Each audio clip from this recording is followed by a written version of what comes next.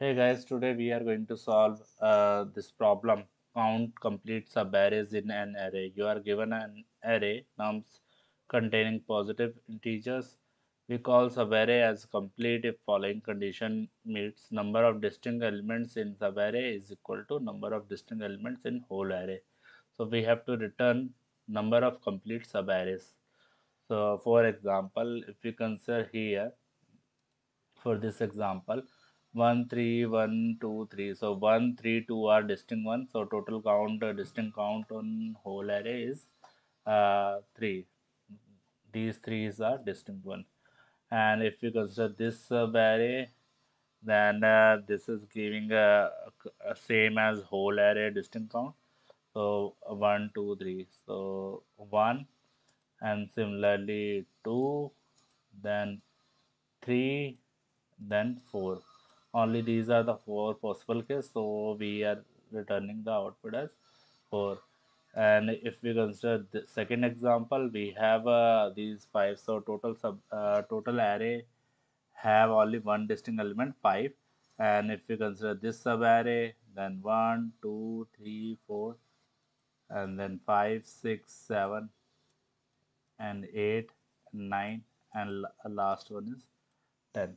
So there are total 10 possible number of complete subarrays. So we have to return total this number. So let's look at the constraint. So we have array size can be 10 to the power 3000. So if we look, if we are able to find out in n square, then it will work, solution will work. So how we can calculate? So obviously we will first initially for whole array we are going to calculate the distinct count, and then for each sub array we are going to calculate. So let's try to do that one. So first we will take num, and after that we are going to take set to identify total distinct one.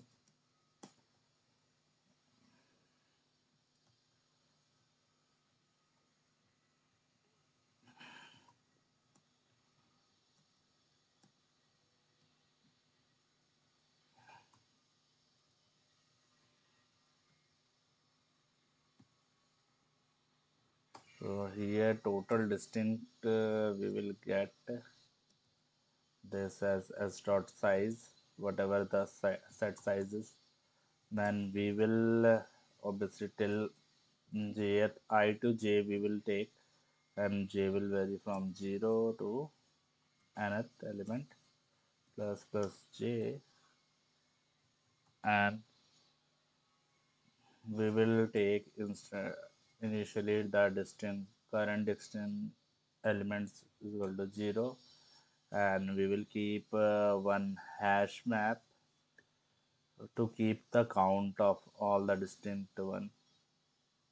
So here integer num count, we can say new hash map.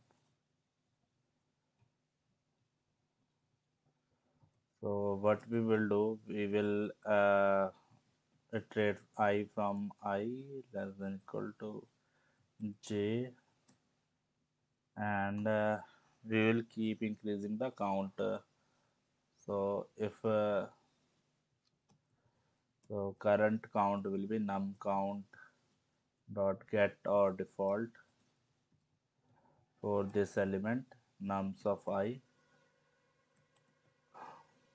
Okay, if count is 0 equal to 0, then we will increase the total distinct, sorry, the current distinct we have to increase. And after increasing the current distinct, we have to increase this count also.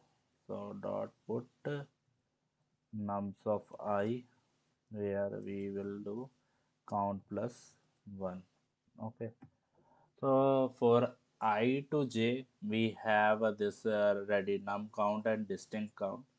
And as we are going to iterate I from left to right, we will remove one by one. and update distinct current distinct accordingly. So here if we are going to do this way, plus plus I here.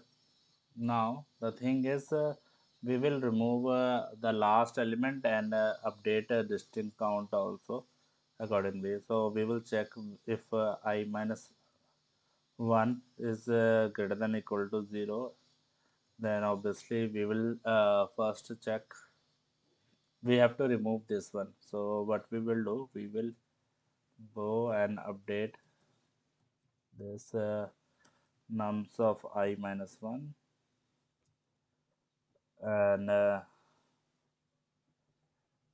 here whatever count is there, get this nums of I minus 1, we will decrease by 1, we will remove that one, and if this count becomes 0, okay, if count becomes 0, equal to 0, then we have to reduce distinct count also, distinct also, okay.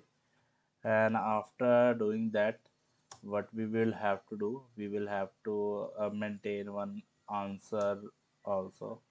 Initially it will be 0, and what we will do here, answer plus, that totally depends, if total distinct current distinct equal to total distinct,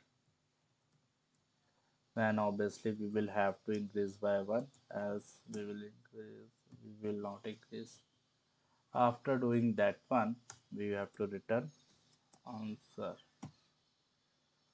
So let's try to go through. N is there, set is there, total distinct is there, j varies from 0 to n minus 1, then distinct count is there, and we will increase the distinct.